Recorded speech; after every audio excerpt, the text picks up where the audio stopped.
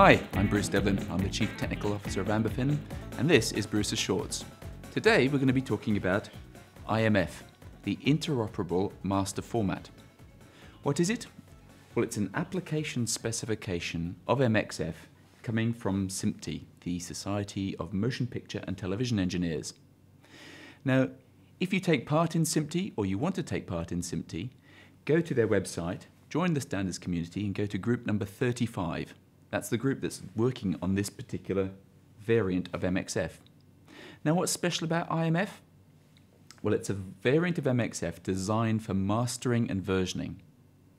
All the video components are in a video file. All the audio components are in audio files. If there was VANC and VBI, those would be in VANC and VBI files. So each individual component of the audio and video are in their own discrete files. This helps you get better efficiencies when it comes to doing multi-version workflows where you might want to add foreign languages, add different captioning streams. The whole lot is bound together with a number of different XML files. There's a file called the CPL. The CPL, or Composition Playlist, is the synchronization file. That's the one that brings together all the video and audio and tells you how to play them. The OPL is the output processing list that tells you how to make the different outputs.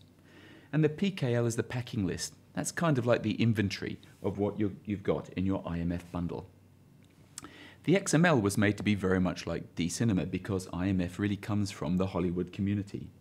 It's optimized for those one-to-many workflows and for those distributed working environments where you want to get your content to as many eyeballs as possible. This has been one of Bruce's Shorts. If you want to find out more about IMF, go to SMPTE. If you want your friends to get the same training you've got, go to amberfin.com/shorts.